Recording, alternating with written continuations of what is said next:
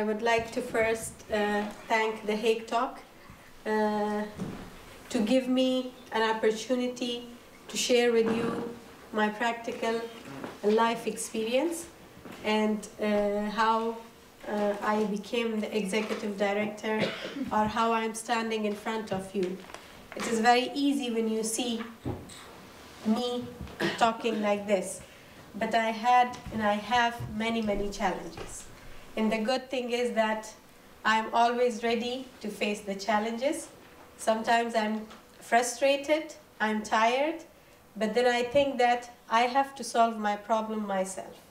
Definitely with those who are around me, those who support me, and those who believe in my power.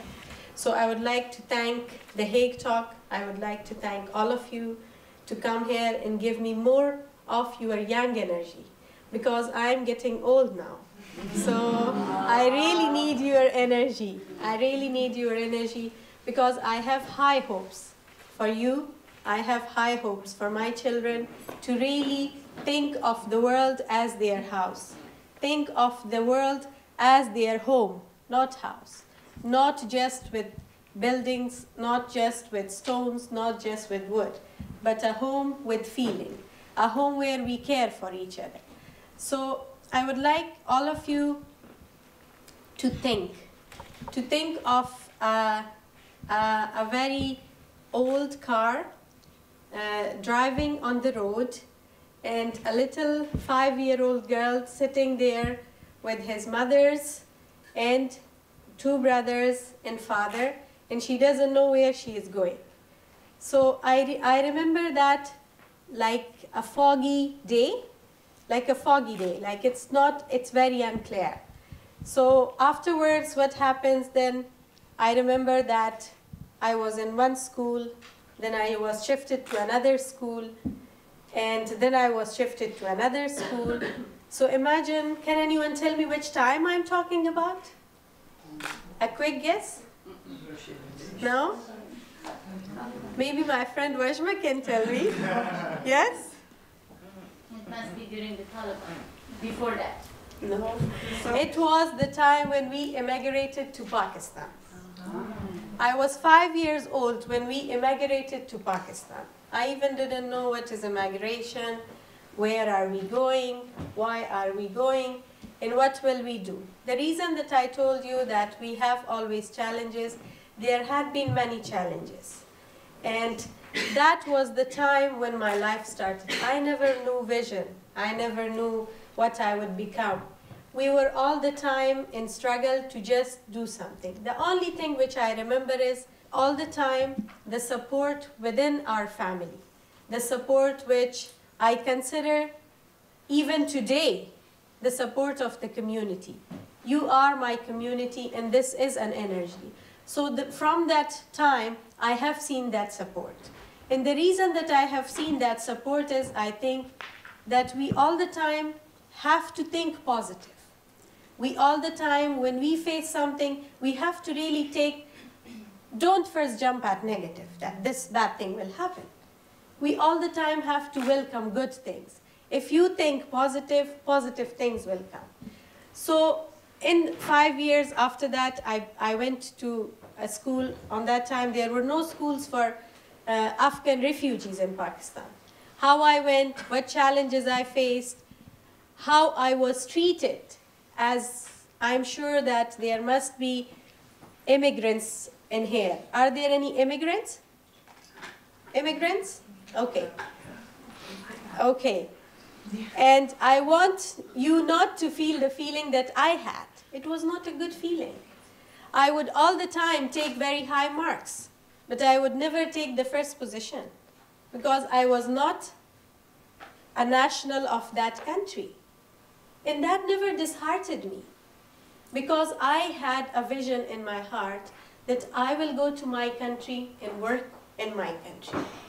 And today, I am very proud that with that second high marks and second position, today I am working for my country. So that is the approach which I took from childhood. The same thing when I went to the other school, there were many problems for the girls and for women, refugees there. I never knew that they would face such problems, because in my house all the time we were thinking about education. We were thinking about how we can get somewhere. So I went to school, but the only thing which we all the time saw the emphasis was to get education and to earn something yourself, to depend on yourself. And this is why when I agree with the quote, the men of quality are not afraid of equality. Because I always had the support of my father, I always had the support of my brothers, and today I always have the support of my husband. So that is why struggling towards the school and meanwhile trying to be something. Like there were many cousins, there were many people within our big family who were studying, and after the school they would go, they would have fun, they would go shopping here and there, but we really wanted to do something. So joining different courses, studying, trying to do part-time jobs, that was the struggle. So all the time, like on that time, we really didn't, the whole sisters and brothers, the whole family, like we would all the time sit and we would say, why can't we all the time have these after school luxuries and these things? Why? But today, when I see this, I'm thinking, no, that was the right decision. Because if we spend our time on that time, today we could not be a development actor of our nation, which is very, very much needed. So the same thing for you. What we do is from a very young age, you specify what you want to do. Do you want to do it individually? Do you want to do it as a group?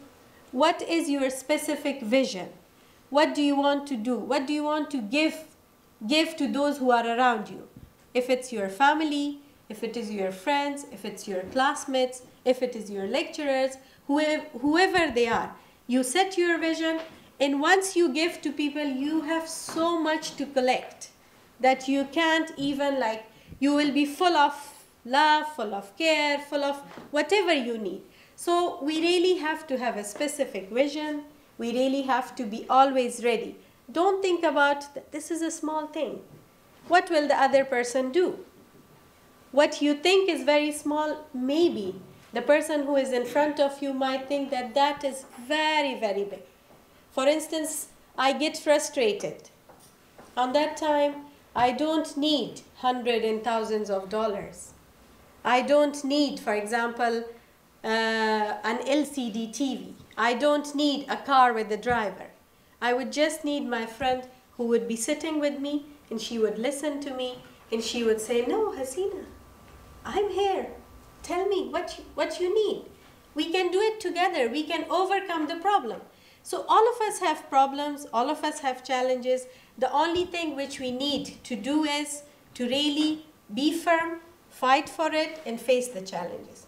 To relate what I said to the Hague Talk is that my childhood had been in a life which had been a struggle to peace.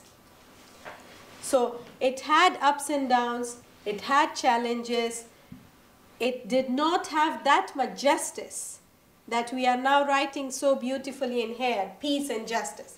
It looks very, very, very beautiful. But I think it's very, very complicated.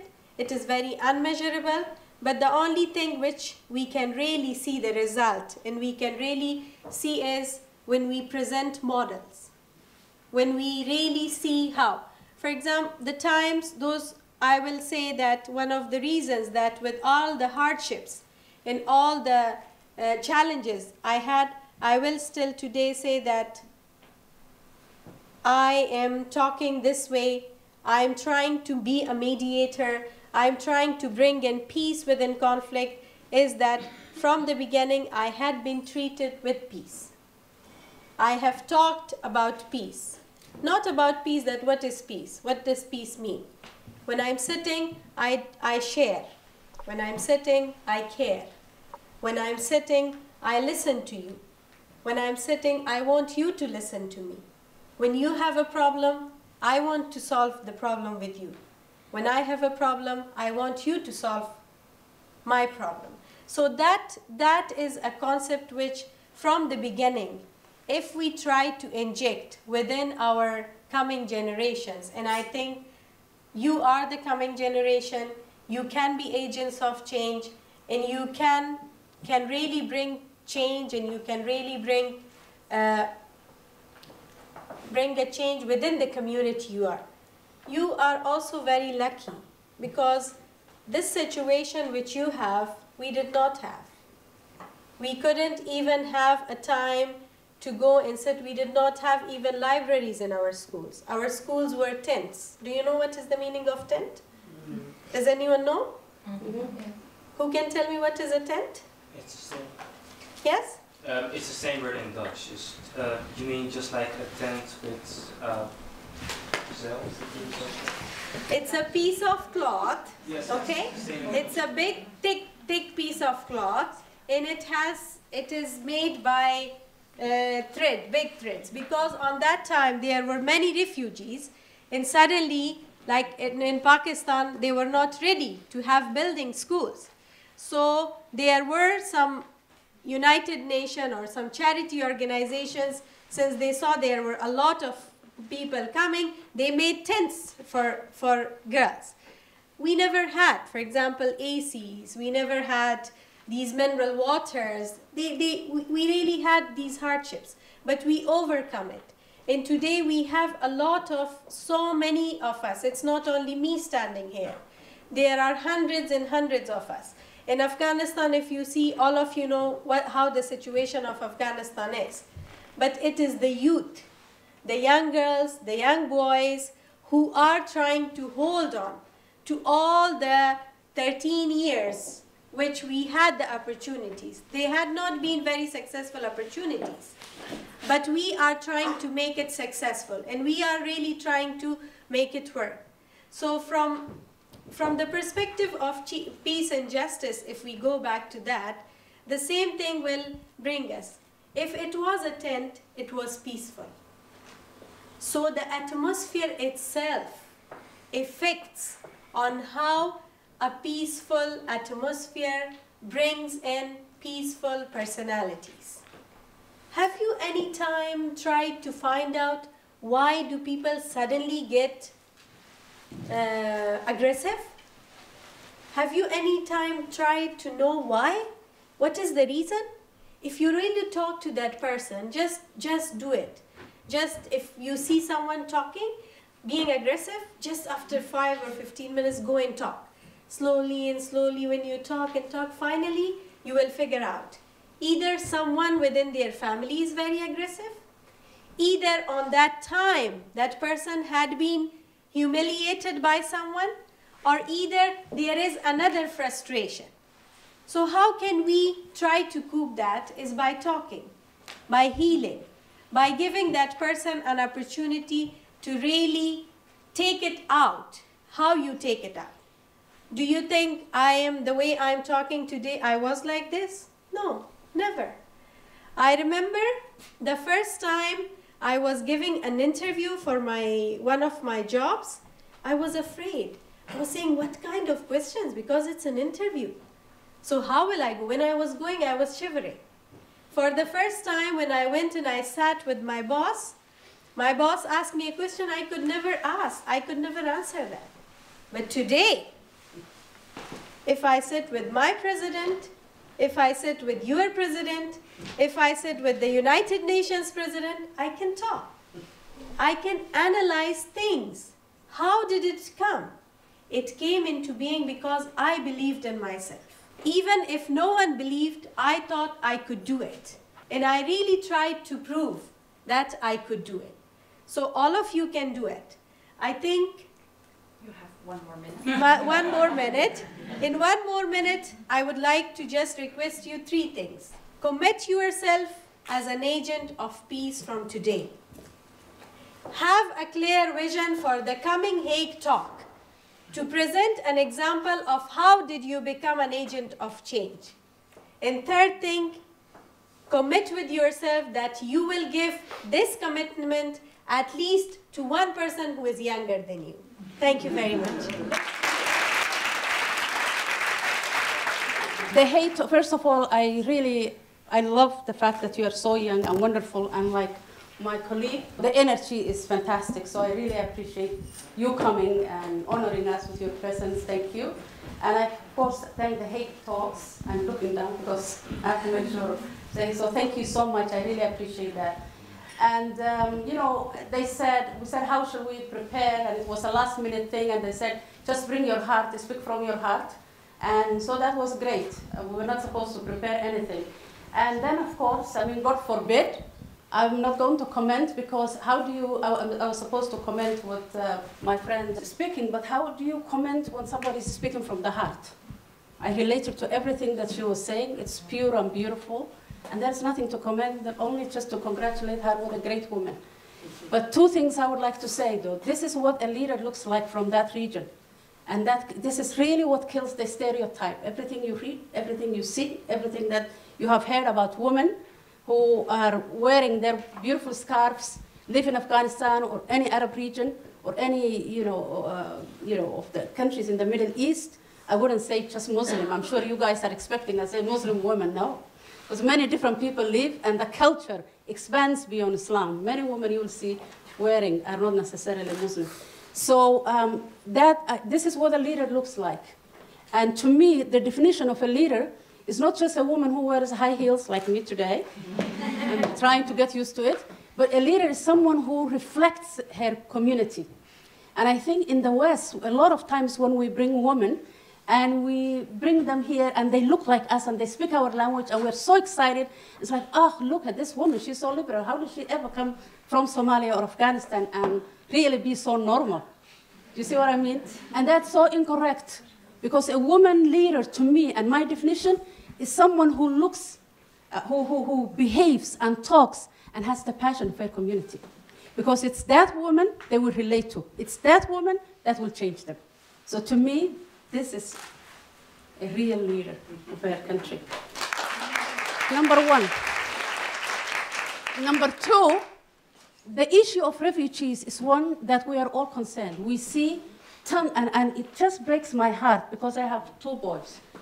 You see people packed, we talk about slavery, the image we have and what we have read about slavery was people packed at the bottom of a ship, on top of each other with chains.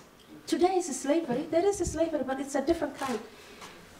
When people leave, don't ever believe people left there. I've been living in the States for a long time. I never took American passport, not because I love that country, because it's my second country, but because I want to hold on. The last time I was in Somalia, it was a beautiful country. And when my parents sent me to the States, I was there to study.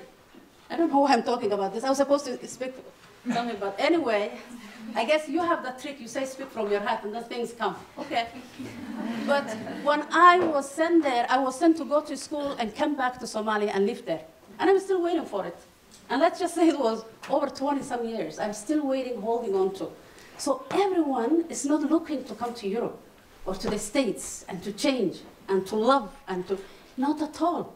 I never had, it's only when I go to Somalia that I see, and I love and honor all the countries I lived in, but it's only that place that the food smells different, the tea is different, the looks is different, the passion is different, crying and sorrow is different, because it's my country. You see, and I want to hold on to that. I was one of the few lucky ones, I have to be honest. I did not go through everything you went through. It's only when I go through immigration. And even though if a foreign ministry invited me or I'm seeing the president, it doesn't matter because I have a Somali passport, I have to be treated differently. So you would have to wait for my book. It's called Passport. And I always make a point of if I have any time, I just would stand somewhere and see who, I have 10 minutes, sorry. Okay, just stop me. But I always make sure and I talk to the person I think who's being mistreated in any airport. I'm like, oh, so what's happening? Where are you from? Nigeria, where are you from? This, where are you? And of course, they're always young Muslim guys, I'm like, okay, so what did you do? But the point is, so don't ever think, I want you, when you see refugees or immigrants, look at them differently. Because once upon a time, those refugees that you see coming in Medusa, packed in a despicable live in despicable centers and coming in despicable boats or whatever it is. Those were people, they were somebody's daughters and husbands and children. Look at them differently. Look at them differently. Once upon a time, she was a refugee going to Pakistan, packed in an old car. At that moment, she didn't know where she was going or where she was heading. She was somebody's daughter. All of these issues that you see, Syria, and try to personalize it, that would have been you, because all of those people, once upon a time, they had homes and neighbors and friends and sisters. They were somebody's wives. They dressed beautifully and smelled great and ate great food once upon a time. Always keep that image when you see people being mistreated. Think about them. You know, it could be you. So to me, again, this is, you know, this is what I would say for someone like that. The third thing I would like to add is she didn't get stuck. She moved on and went back to her country so that she can contribute. I just want you to know, never lose who you are. And you should always be a reflection of your own community. Don't ever take ideas that are alien to anybody. Just be yourself. And once you lose and detach yourself from your own community, then you really cannot make any difference. If you cannot make it to yourself, you can't make it to anybody else. So be who you are.